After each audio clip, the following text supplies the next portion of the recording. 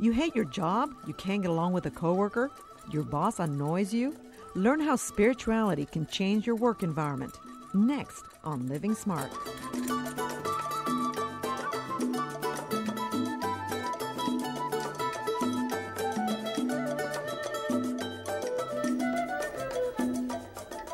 Hello, I'm Patricia Gras. Welcome to Living Smart, a new series about getting the most out of life. Today, Cindy Graves Wigglesworth teaches us how spirituality in the workplace can improve teamwork, productivity, and your quality of life. Have pen and paper ready. At the end of the show, we'll give you some resources.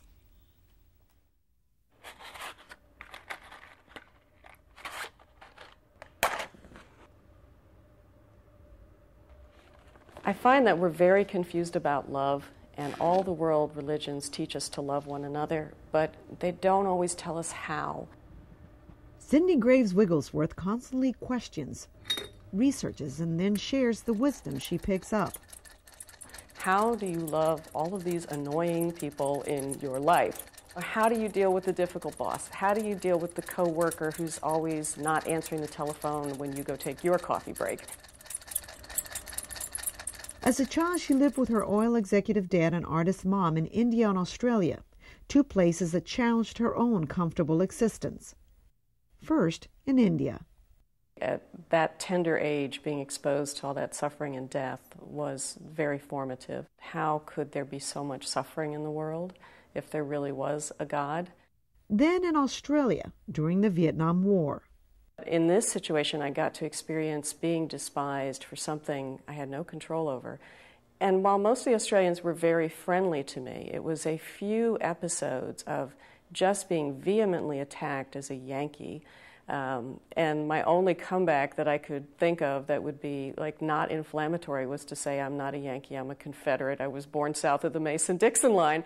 And they'd look at me with this incredibly puzzled look on their face because they didn't know American history. As a result, Cindy went on to do graduate studies in international politics. Because the clash of cultures and the misunderstanding and the lack of love in the world, or the lack of spiritual intelligence in the world, is all tied up with religion and culture and politics. She landed a job at Exxon, where she worked in human resources for 2 decades.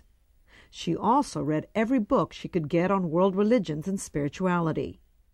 I have been seeking the wisdom of each to pull them together so that we can have practical advice on how do we love one another in a business setting. So after 25 years, she founded her own company, Conscious Pursuits, to do just that.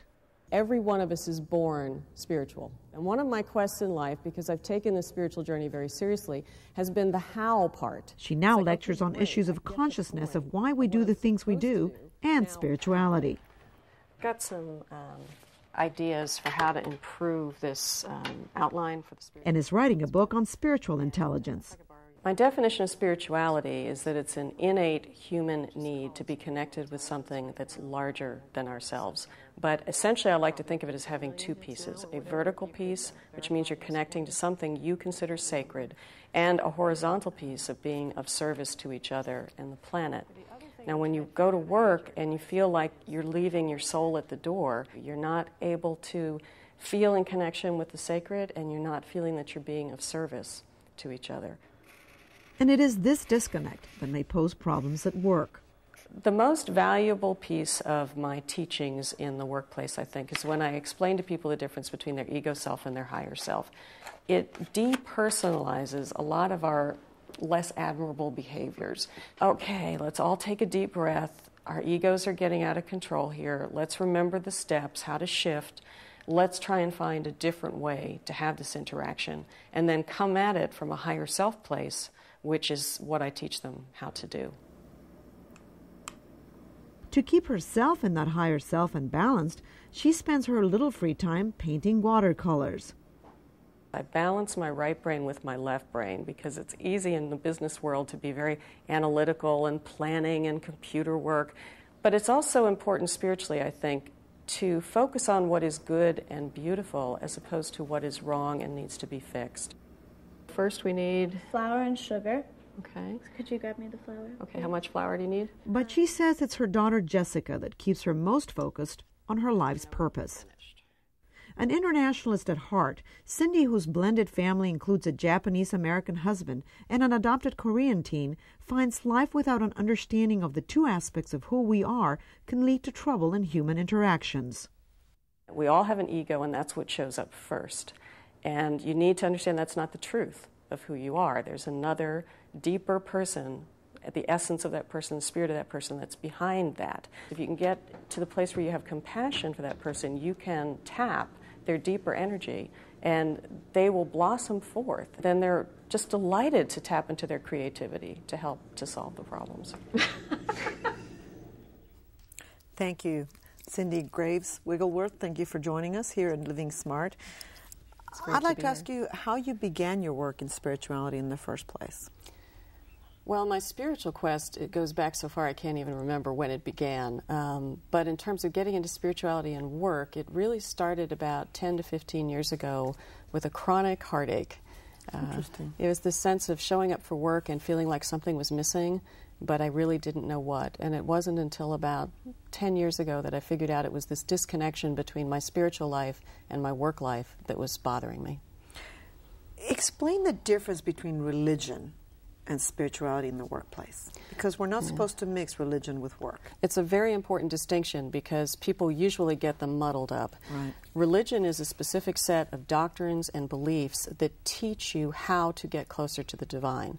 But spirituality is a broader word. It's an innate human need to be in contact with something larger than yourself. You may call that the divine or the sacred.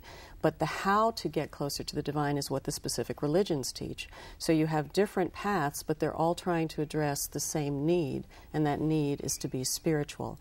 Now, I need to say some people address their spiritual needs outside of the religious path, so there's many ways to address your spiritual needs.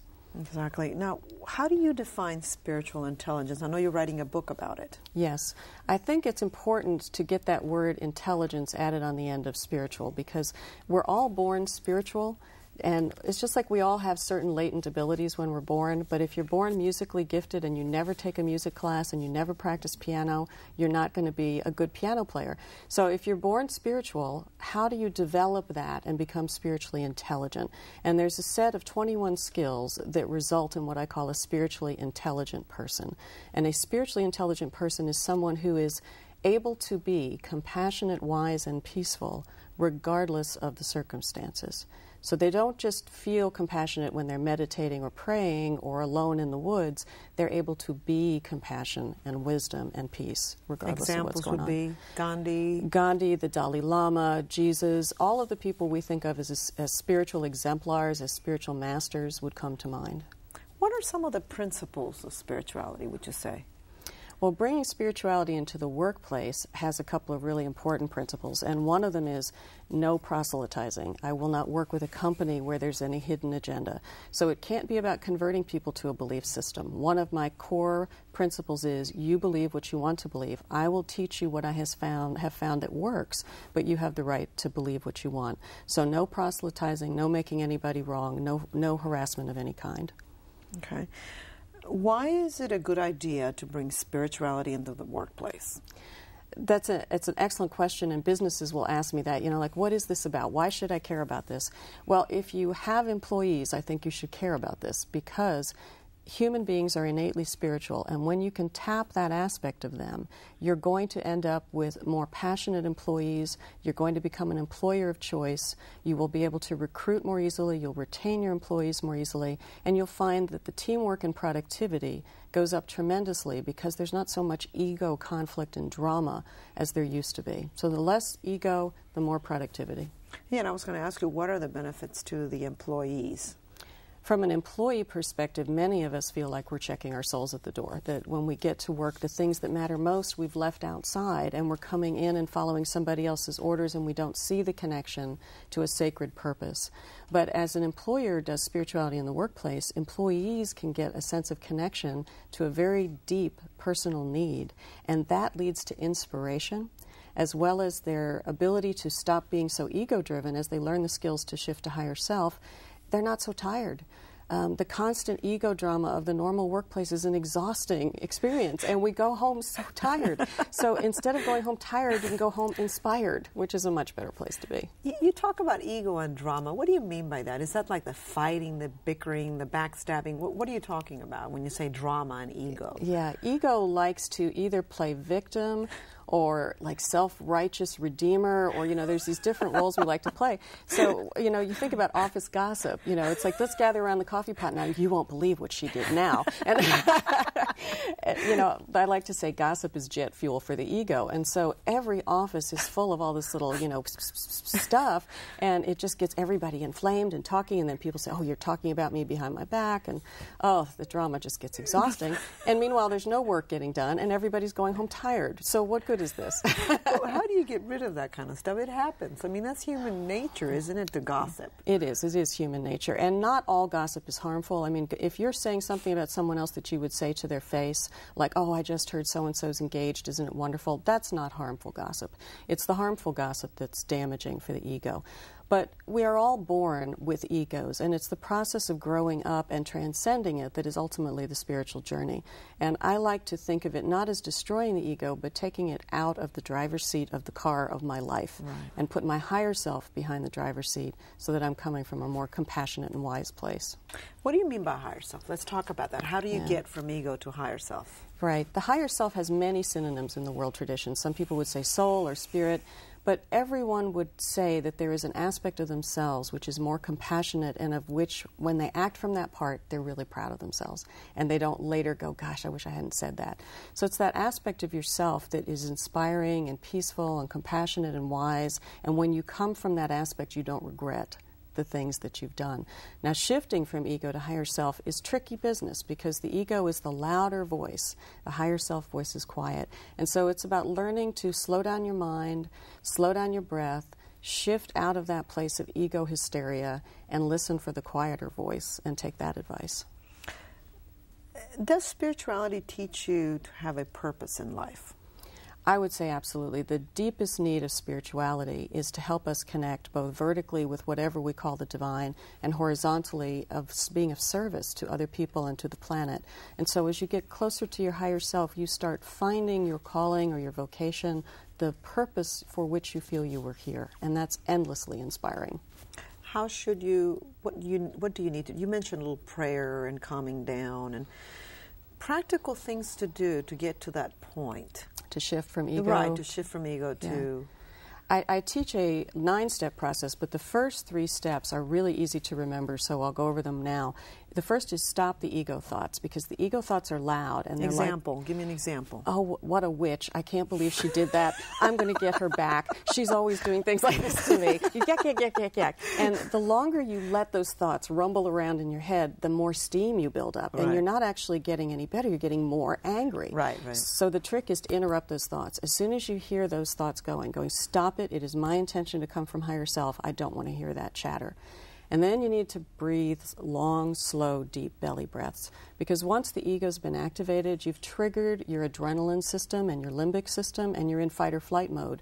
And actually, that system shuts down part of your neocortex, and you're not thinking straight. You literally have shut off blood flow to your higher brain. Sounds real familiar. Yes, and we all have those embarrassing, career-limiting moments where we go, I can't believe I said that. Or did that, yes. Or did that, yes. So it's stopping the thought train, breathing deeply, and then asking for help. If you have a divine higher power that you call on that. Call on your higher self, call on your friends, and say, I'm having a major ego moment here. Would you talk me down and get me through this? Okay. I guess talk me up, right? Because we're talking spirituality. Talk me out of the ego and into the, Give me an example of what you do. I mean, you're talking about things that happen at work, and this happens to everyone at work. Let's say you're in a confrontation, someone's yelling at you, and you're starting to feel the anger. What do you do? There's a few little tricks I use, and first of all, as I hear that ego train get started, someone's in my face and they're yelling at me, and the initial thought is, what a jerk, yak, and I go, stop it, breathe. And then I really try, while I'm saying, please help me, to my higher power, I really try to focus on what that person is saying to me, and remember, it's most likely it's not personal. It's about them, it's not about me, and I need to put my attention on them. And the way I demonstrate to them that I'm listening is I will name the emotion that I'm hearing as well as the technical content of what I'm hearing. And so I'll say, I get it that you are absolutely furious right now because somebody failed to do something that was promised. And you see them just visibly relax because you've named what you've heard. They're like, yes, and it should have been done by 2 p.m. and it wasn't. And you go, well, tell me what should have been done and we'll figure this out. And immediately, now you're their ally. You're there to help them, and all the energy is shifted. You're disarming them. You're disarming them. They're expecting you to respond. Yeah. Tell me more about inert pause. You talk about inert pause. Yeah, like taking time. Take the time. You know, the stopping and breathing is a form of inserting a pause. And I say, like, if there was an easy way for me to tell you about how to be more spiritual, it would be inserting a pause between whatever happens and your response to what happens. Right. Because the response is going to be an ego habit response. But when you learn to insert a pause, you're putting a little space in there that gives you room to think, calm down, and bring your higher self forward. There's several ways that are very helpful in the workplace to insert a pause. One of them is just to insert it mentally by breathing and thinking. But you can also take a bathroom break. I mean, I've had this happen in a meeting where it was just about to explode, and I said, excuse me, I need to go to the bathroom, which gave everybody a chance to de-escalate because we took a 5-minute break, and by the time we came back, it was just... So it can be something simple. I keep hearing that you should never react when you're angry. Right. And yet, I always feel that you need to deal with it right away. But you don't, right? You don't have to if the way you're about to deal with it is going to make it worse. Right, if you're angry. You don't deal with it if you're angry. I would say it's generally really hard to be skillful when you're angry because your higher brain is not engaged. You've got this limbic system adrenaline response going on. Give me an example of your own spiritual own spiritual work when you were working at Exxon. Right. When I was at Exxon, which was a wonderful company, so I had a lot of really good experiences there, but I found that my own, I guess the only way to say it is arrogance, was sometimes getting in my way. And as I started doing my spiritual work and I started listening better and putting my own ego aside and thinking about the good of the greater whole instead of what was good for me, that actually things went faster. So I actually got the gratifications I had been seeking before by stopping seeking them directly and instead seeking the good of the whole.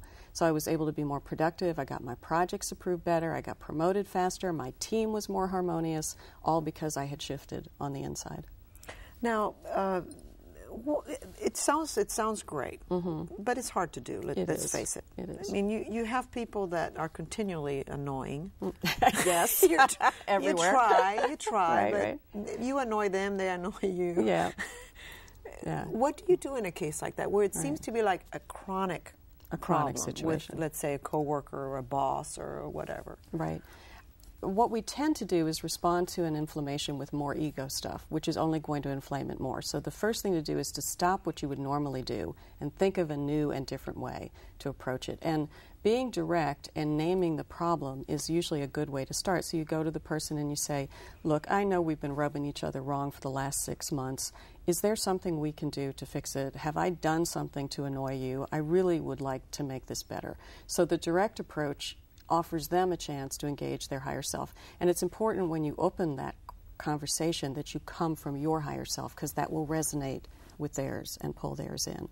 But eventually, if these things keep going on, you don't have to be a wimp to be spiritual. You need to be able to set boundaries. And if a person is continuing to do things that are inappropriate, you need to go through appropriate boundary setting, first with them, and then, if necessary, with your boss, with human resources, to get the help that you need.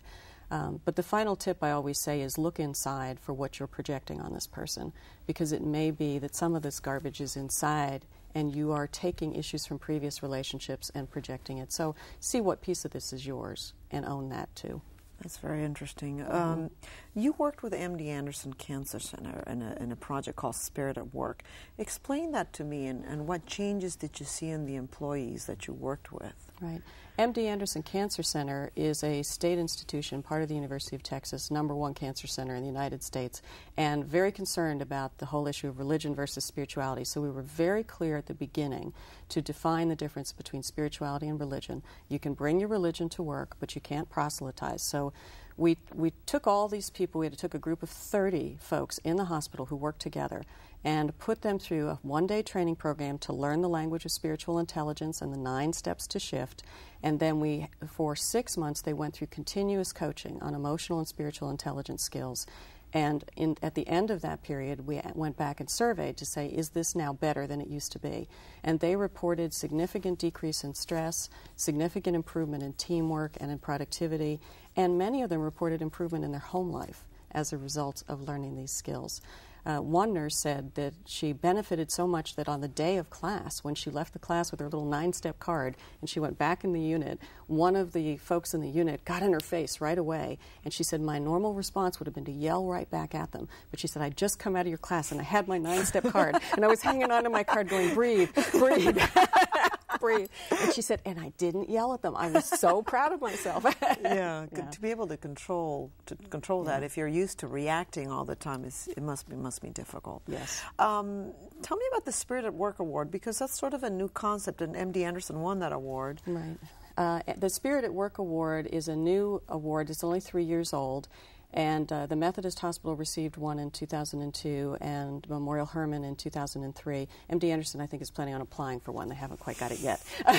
But that was created by the Spirit at Work Association, spiritatwork.org, and Judy Neal created it. And now there's co-sponsoring organizations. But the idea is that we're rewarding and recognizing companies for explicitly spiritual policies, practices, or programs. This doesn't mean the company's perfect. There is no perfect company, just like there's no perfect person. But these companies are explicitly saying, we want to bring this spiritual energy into the workplace. We want to allow employees to express what's important to them. And they're doing something concrete about it and have some measures to prove that it's successful. It seems to be like finding the universal concept or the humanity in all of us. Absolutely. I mean, all the world religions teach us to love one another. The tough part is, how do you love one another? And the skills to shift out of our ego and over to our higher self is really what the world religions and psychology and philosophy have been trying to teach us to do. Now, I understand there's a movement now around the world to create this concept of spirituality in the workforce. This is kind of new. It hasn't been around that long, right? It has not been around in terms of like the public knowing about it until the last few years, but I would say it started bubbling up about 10 years ago, and then the books just started exploding. There are now, I think this year, 22 companies receiving the Spirit at Work Award from all over the world. Last year, I think there was 7, so it's just been growing really fast. And Patricia Aberdeen, who wrote the best-selling book Megatrends, says it is the new and most important megatrend for business to pay attention to. Why do you think that? Because employees are going to start demanding it. We have reached a point in our evolution where more promotions and bigger offices are not going to be sufficient motivators. People are searching for meaning in their lives, and they want to feel good at work. They don't want to come home exhausted. And so finding that connection to meaning and purpose and finding a loving way to be present with each other solves a lot of those problems. How do you know, Cindy, that you're living smart? I would say there's some really important indicators. When you're coming from your ego side, you will be feeling the negative emotions of anger, fear, anxiety, and depression. When you're coming from your higher self, that means you're living smart from a spiritual intelligence standpoint. You're going to feel peaceful, calm, your intuition's going to be really good, you're going to feel like you're in the flow of what needs to happen, synchronicities are going to appear to seem to help you, and life is just going to be more joyful. You're obviously very happy with your family, and you have 2 teenagers, correct? I have 2 teens at home and an adult stepdaughter. And I'm always wondering, how do you teach children to be more spiritual? I mean, we tend to be more religious, per se, as parents, right? Right. But how do you teach children to be more spiritual? There's obviously steps in development where certain things are appropriate, and so religious training can be very helpful to children. But the meta concept, the larger concept around loving your neighbor, is what needs to be modeled by the parents and taught by the parents, because sometimes the religious training gets rules focused as opposed to what is the goal. And the goal is to grow yourself up so that you can come from this more loving place. If you as a parent learn how to do it, then you'll be able to help your child do it. And when you see them getting caught in their ego stuff, you'll be able to teach them, now slow down, take some deep breaths, let's talk about, is there another perspective you could see this from? So you have to walk the talk. You must walk the talk. All right. Thank you so much, Cindy Graves Wigglesworth, for joining us. We appreciate it. My pleasure. And for more information on Cindy Wigglesworth, call her at 713-667-9824 or visit her website, consciouspursuits.com. You can also contact the Association for Spirit at Work at spiritatwork.org or call the World Business Academy at 1-805-640-3713. That's 805-640-3713 for more information on creating a more conscious corporate culture. Please remember to visit houstonpbs.org/livingsmart for a complete resource list, and feel free to share your own tips on bringing spirituality to the workplace. You can call us at 713-743-8513 or email us with your comments at livingsmart@houstonpbs.org. I'm Patricia Gras. That's our show for today. Thank you for joining us. Next time, we'll focus on improving the lives of children with disabilities with Mercedes Alejandro. Remember to live smart. Have a great week.